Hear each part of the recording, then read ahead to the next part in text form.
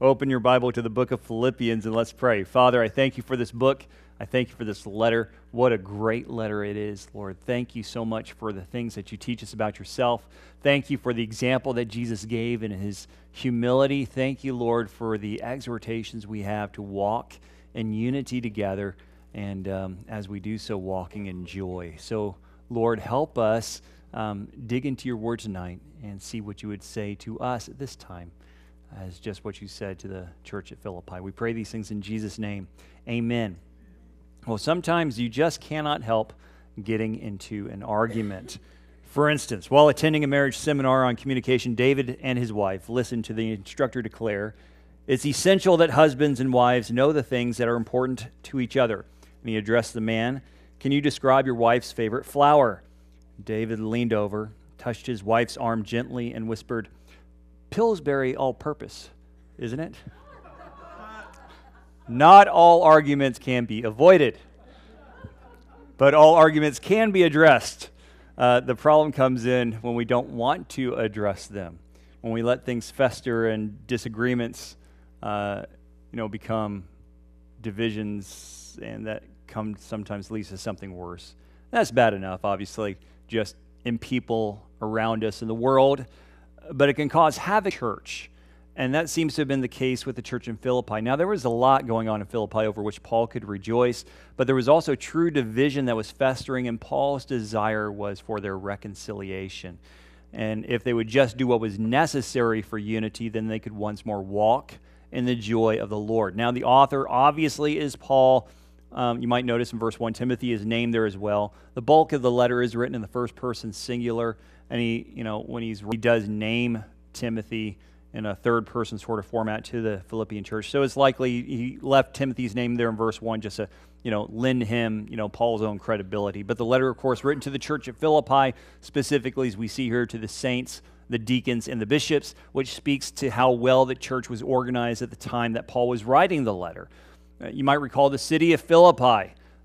If you know anything about Roman history, it was the most important city in all Macedonia at the time. It was a Roman colony on the Via Ignatius, the Ignatius Way, very important trade route, and so it was very wealthy. It was a colony, so its status as a colony set it apart from other cities around the empire. One of the reasons, by the way, Paul could get such quick attention when he was treated unjustly there, we'll get to that in a moment. Paul visited Philippi during his second missionary journey. You've seen this map before. Philippi is way up there at the corner of Macedonia and Thrace. You can read all about it in Acts 16. You might recall he went there after he'd received a dream of a man from Macedonia asking him to come over here. By the way, some people theorize that man in the dream was Luke. There's no way of knowing, but some people theorize it. Luke was probably from Philippi himself. But he was there for a few days. After a few days, he meets a woman by the name of Lydia, who was a merchant. She was a seller of purple. Her house became the home base for Paul and Silas while they were there, at least up until the point that they were jailed. One day they're walking along, they're ministering. There's a slave girl that was demon-possessed, following him around town, being an annoyance to him, a distraction from his ministry. Finally cast the demon out of the girl, which was good for the girl, but it was bad for her slave owners because they profited off of, her possession. And so they throw a fit. Paul and Silas are arrested. They're thrown into jail, and they sing and they worship. And around midnight, God sends an earthquake, causes all the cells to fall open, frees all the prisoners. If it had not been for the integrity of Paul and all the others there, the jailer would have committed suicide, knowing that he had supposedly failed in his task.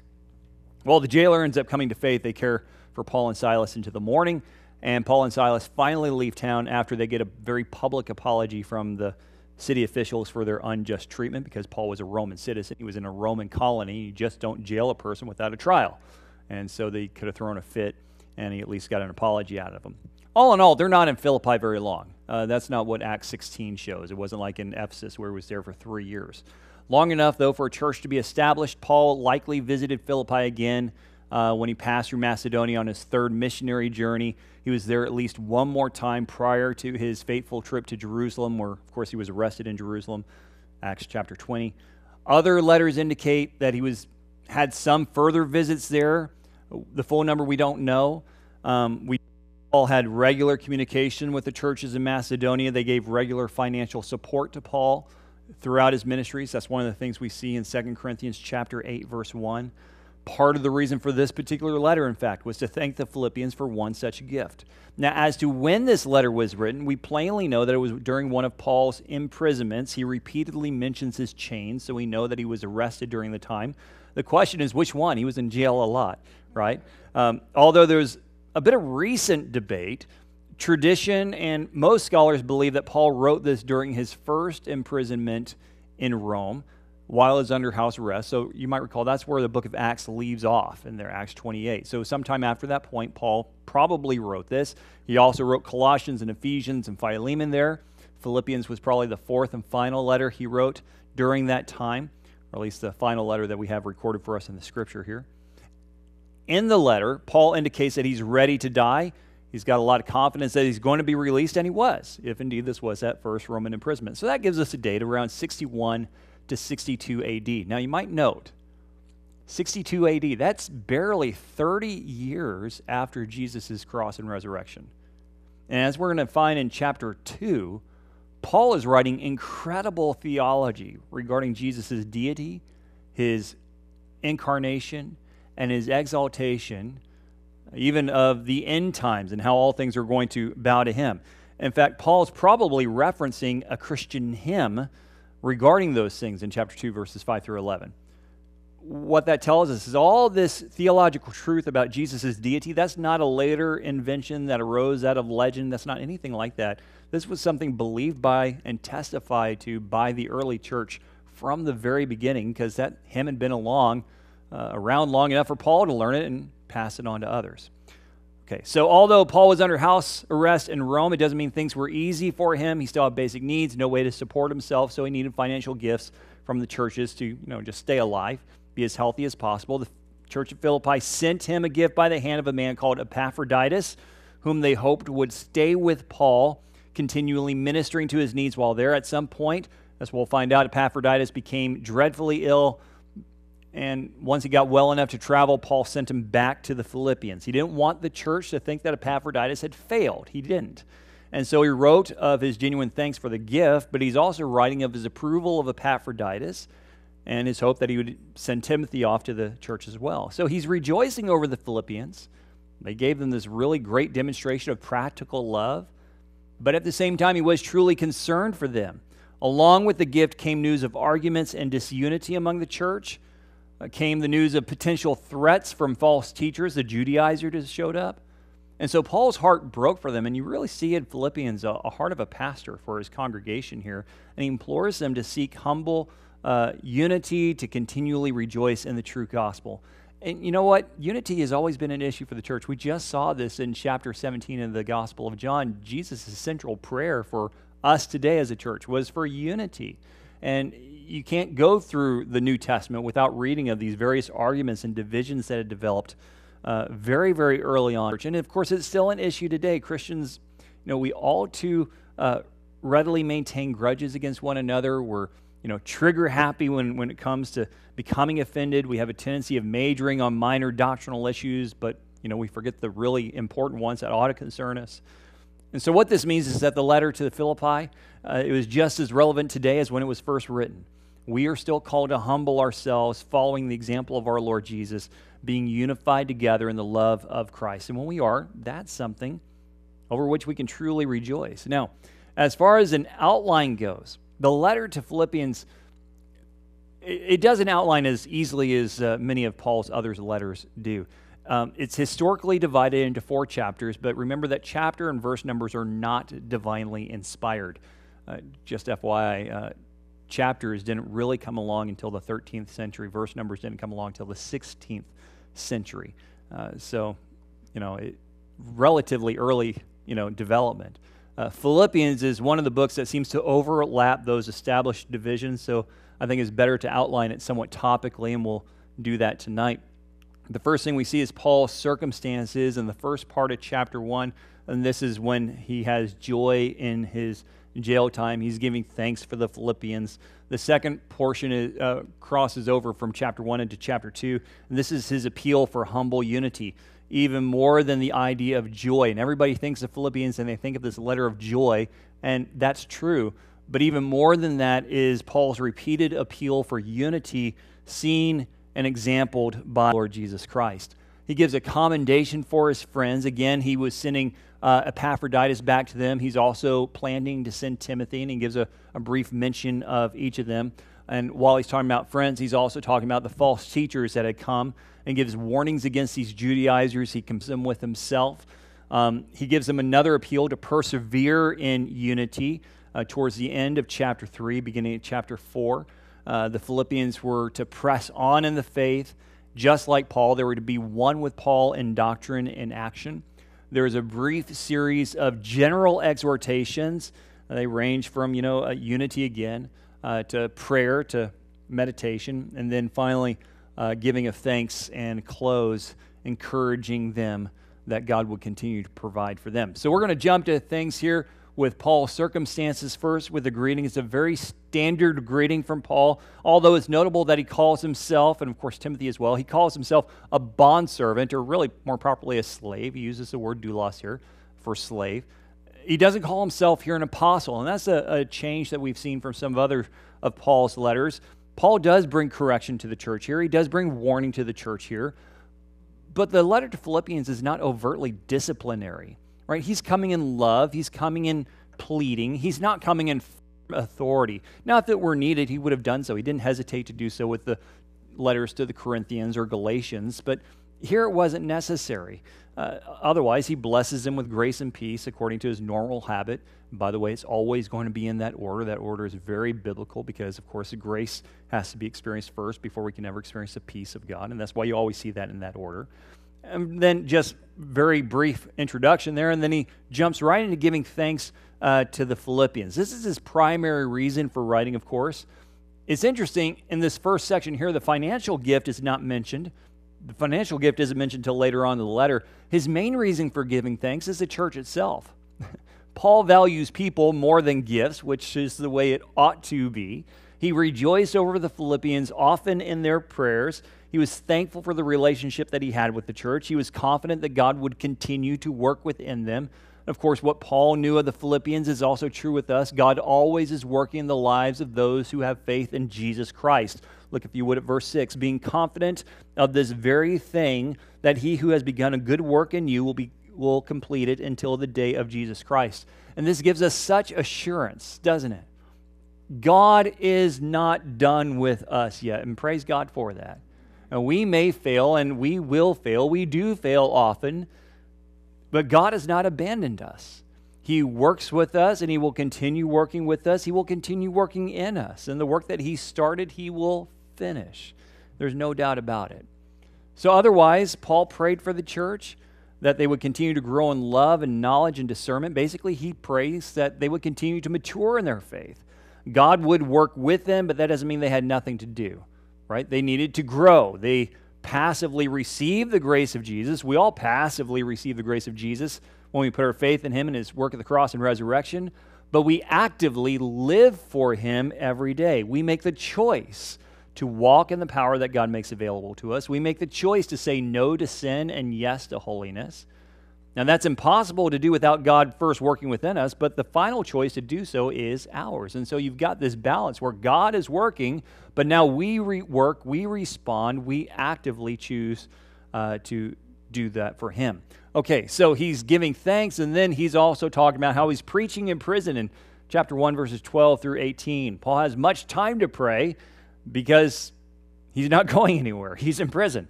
Now, that being the case, he wanted the church to know he wasn't, this wasn't wasted time and that sort of thing. He didn't want to be there, obviously. He would have rather been somewhere else, but God allowed him to use his time for the gospel. Even Caesar's own personal guard had heard the gospel from Paul. We see it in verse 13. His chains did not slow down his evangelism. His chains actually promoted it. After all, what else is Paul going to say to the soldiers to whom he's chained? Right? They were the captive audience, not Paul. Paul was willing to use every opportunity to Boldly speak the word of God without fear, as he says in verse 14, and that provides a great example for the rest of us. What opportunities that you have, use those. Don't always be wishing for something different. Use what you've been given. Now, that's not to say everybody was happy with Paul's preaching. Some were envious of him for whatever reason. They tried to call attention to themselves by preaching the gospel. Were they doing it for the wrong motivation? Sure, yes. But the gospel was still preached, and Paul said in verse 18 that he could rejoice, and in that he would still greatly rejoice. I think there's a bit of parallel here to the charlatans who go out and preach in evangelistic services in a way to promote themselves and fill their own pocketbooks. Is what they do awful? Yes. But you know what? Sometimes people still get saved. And for that we can praise the Lord, right? If God can speak through Balaam's donkey, he can speak through televangelists. He might even speak through you and me, right? God will judge those who do those things wrongly, but we can still rejoice over those who get saved. And so leave the judgment there for the Lord. Goes on in the latter part of chapter 1 about living or dying for Jesus. In prison, of course, Paul is faced with a very real possibility of death. He thinks he's going to be released, but he's prepared to die. His prayer is that God would continually magnify Christ within him, whether he lives or he dies, he says in verse 20. In fact, Paul wasn't quite sure which one was preferable. Look at verse 21. Very famously, he writes, "For to me, to live is Christ, and to die is gain." If he lived, he had work to do for the glory of Jesus, and he had the testimony of Jesus' deliverance from death. But if he died, he was in the presence of God. That's a win-win scenario, right? All Christians have the same win-win scenario. This is one reason we don't face death the same way the rest of the world does. They don't have hope, but we do. Not only will we live and see our Lord Jesus, but be reunited with all of those that we love that also have faith in the Lord Jesus. That's wonderful. Doesn't mean we're not sad when somebody dies. Sure we are, but we also have hope for them if they're Christian and for us. For every Christian who dies, guess what? They're the ones who are actually the ones that are better off. Why? Because they're with Jesus. That's gain. All right, our next section, he appeals to humble unity. First, he's showing that unity is worthy conduct at the very end of chapter 1. At this point, he's starting to hone in on the main theme of his letter, which again is unity. Mentioned before, the book of Philippians is known for its repeated mention of joy. It's one of the most repeated words in the book of Philippians. But the overarching appeal, every time you see an imperative, the vast majority of them are for unity. Christians can rejoice. Why? When we are one. Paul rejoiced over the maturity of the Philippian church, but there was one area in which they struggled, and it was unity. And that's why he's appealing to them. Look at verse 27, to let your conduct be worthy of the gospel of Christ, which will be done through them, being, as it says, in one mind, stringing together for the faith of the gospel. Their disharmony opened the door up to fear. That's something upon which their enemies would jump. But they believed in the one unified gospel that Paul preached to them, and now they were to stand fast in what it was Paul given them, surrounded by the gospel of Jesus Christ. How is that unity accomplished? It is accomplished through humility, as we see in verses 1 through 4 of chapter 2. How much did Paul value their humility? How much did he value their unity, I should say? Look at the repeated ifs in verse 1 and 2, right? Therefore, if there is any consolation in Christ, if any comfort of love, if any fellowship of the Spirit, if any affection and mercy. In other words, if any of that stuff, all the very stuff you can think of that's valuable of being in Christ, if that actually exists in your life, now what? Follow through. Don't get caught up in strife. Don't get caught up in selfishness. Be humble. It's when we're humble, that's the point we can come into unity with one another. Why? Because at that point, we're getting ourselves out of the way. We start looking to the needs of other people. Right? That's part of the second greatest commandment, to love our neighbor as ourselves. When we stop promoting ourselves, we start looking to the needs of the church body. We start seeking what's best for all of us as believers in Jesus Christ. That brings us into the will of God. And God himself exampled this for us in Christ. And here's where we get that hymn in verses 5 through 11. Now, Paul is going to point to himself as an example for the Christians to follow, but he's ultimately pointing to Jesus. There's no one in history that demonstrates humility better than the Lord Jesus Christ. Paul explains it here, and I think it's better just to read it in his own words, starting in verse 5. Let this mind be in you, which was also in Christ Jesus, who, being in the form of God, did not consider robbery to be equal with God, but made himself of no reputation, taking the form of a bondservant and coming in the likeness of men. And being found in appearance as a man, he humbled himself and became obedient to the point of death, even the death of the cross. Therefore God also has highly exalted him and given him the name which is above every name, that at the name of Jesus every knee should bow, of those in heaven, of those on earth, of those under the earth, and that every tongue should confess that Jesus Christ is the Lord, to the glory of God the Father. What Paul writes is so poetic, it's so sublime that many scholars believe this was not Paul's original writing at all. And it does sound different than his usual style of writing, flowing even more like poetry than what he normally would do. And that's why some of the scholars believe that this is an ancient Christian hymn that Paul incorporated into the letter. This is something that he himself was perhaps taught and then taught to others. Quotes it here. However it originated, it's beautiful. It's got the stamp of the Holy Spirit just because it's included in the book of Philippians. Paul chose to include it here, so it's got the inspiration of the Holy Spirit. But the overall point is that Jesus truly humbled himself, and thus we should do likewise. Jesus came from infinite glory to the dust of mankind, and there's no greater humiliation than that, as far as you can go. But in addition, Jesus also returned to heavenly glory and will be one day recognized as God by all of creation. And that glory of Jesus is the very glory into which we ourselves will be brought when we see him face to face. We will share in that glory as we share in his inheritance. It just shows once more that the grace and the promises that we have in Jesus are astounding.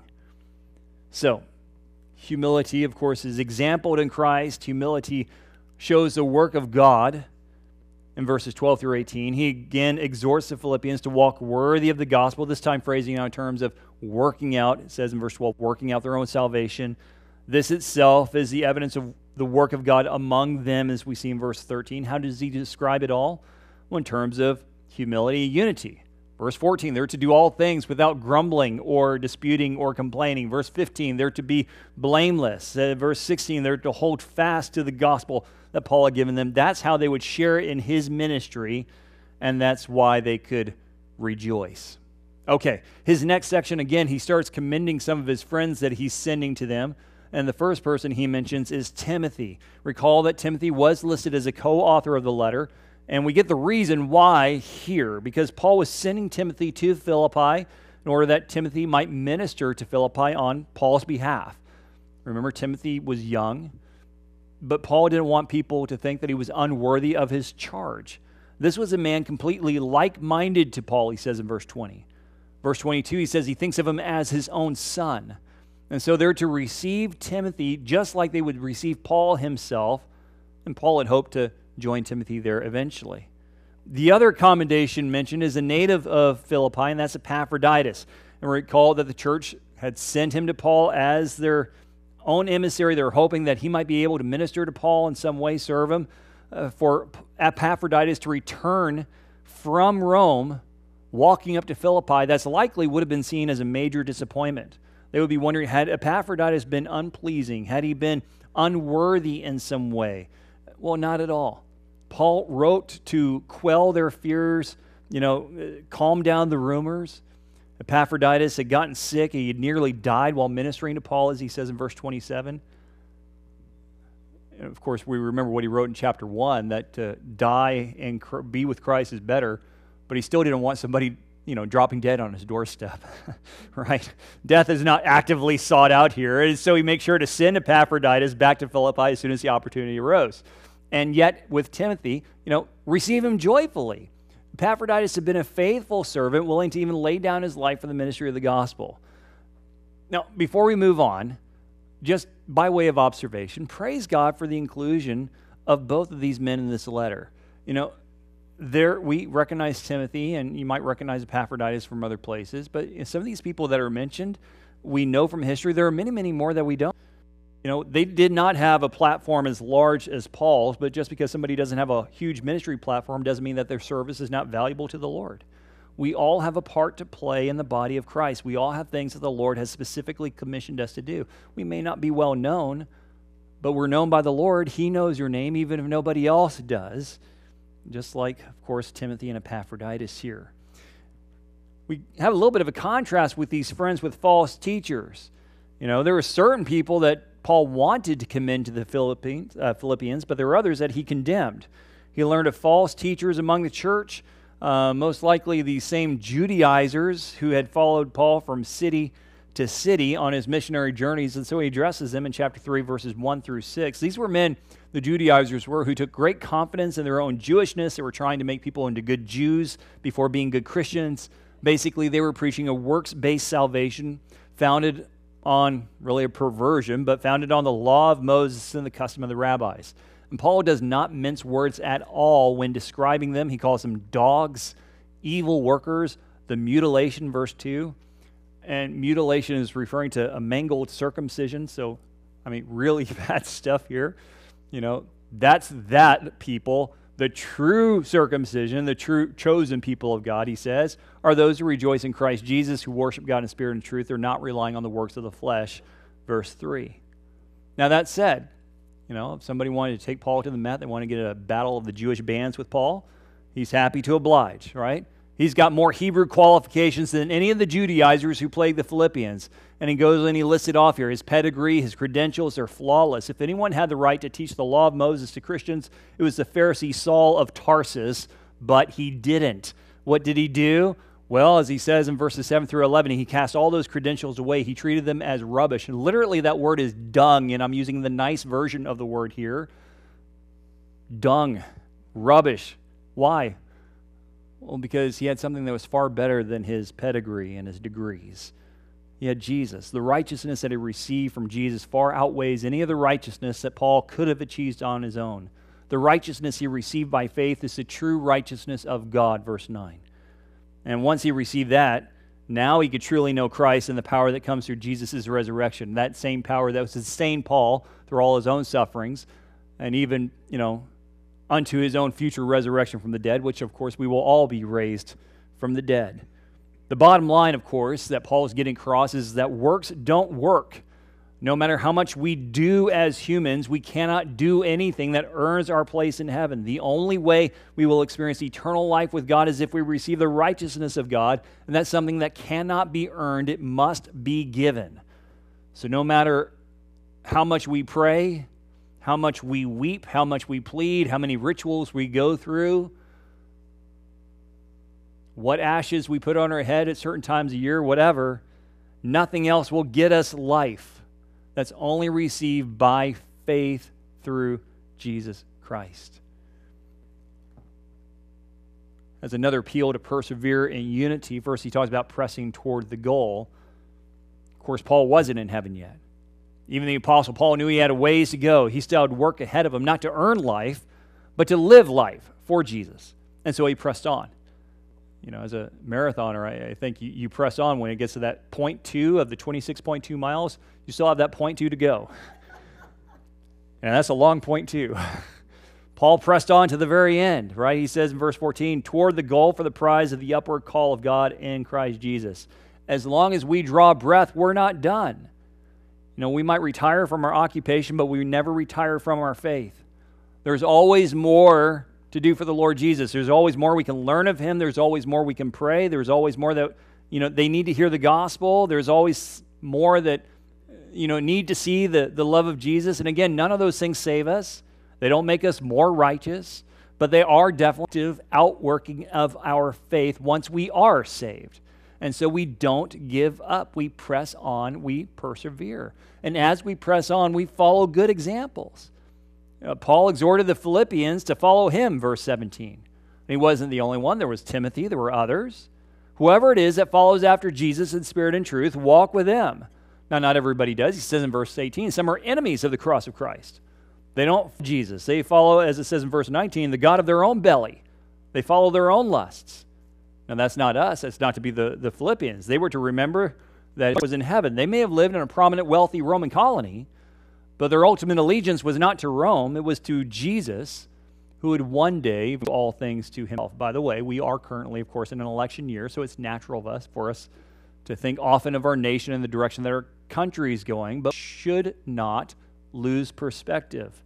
Our earthly home is not our permanent one. Praise God for that. Our true citizenship is not a democratic republic. It is a theocratic kingdom, the kingdom of God. We serve King Jesus, and our home is where he is. So we need to make the choice to live right now as if we're already living in the kingdom, because guess what? In a real way, we are, right? He gives some general exhortation. He wants to reconcile some friends. He's already written a lot about unity among the church, but it's possible that some of those thoughts that he had for the whole church were spurred on by news of arguments with two dear female friends in Philippi. Euodia and Syntyche had both ministered with him in the gospel, and they were apparently at odds against one another. Now, Paul knew what it was like to have sharp disagreements with a partner in ministry, right? He had that with Barnabas. They split ways. And so his for these two women is that they would be reconciled together.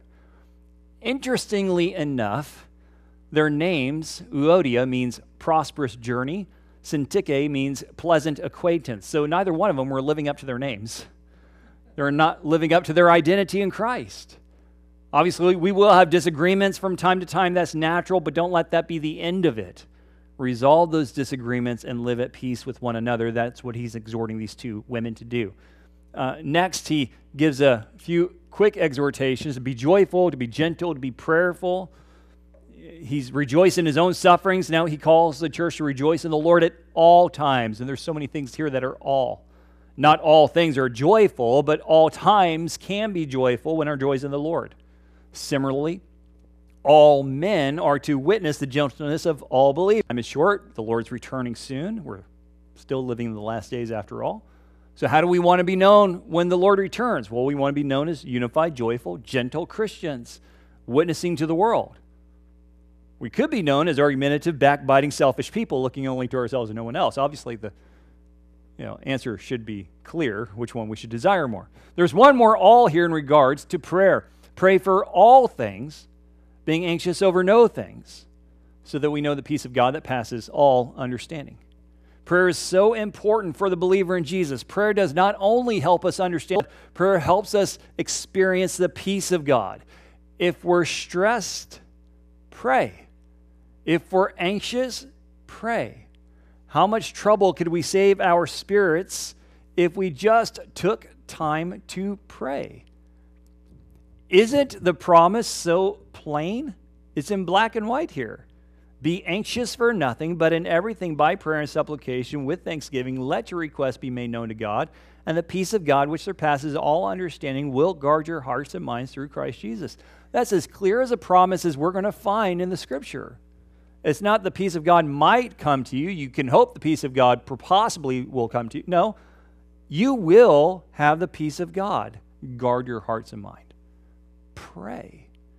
We spend so much time getting stressed out and worrying, which manifests itself in all sorts of just terrible ways. Don't be anxious for anything. Pray in everything. One final exhortation he has, which, by the way, is actually the second finally of Philippians. He says finally here in verse 8 of chapter 4, but he also said finally in chapter 3, verse 1. That's just how good of a preacher he is. He had two closes. And so he encourages the church here finally to be mindful of what's on their mind. What they think upon goes a long way to determining whether or not they are anxious in the first place. What they meditate on determines much of what they do. It determines much of how they act. Right? So what do we think upon? Good things, godly things. Paul gives a whole list here, which obviously isn't exhaustive. He's just going through synonyms here. He's running through all kinds of things that we're encouraged to think on.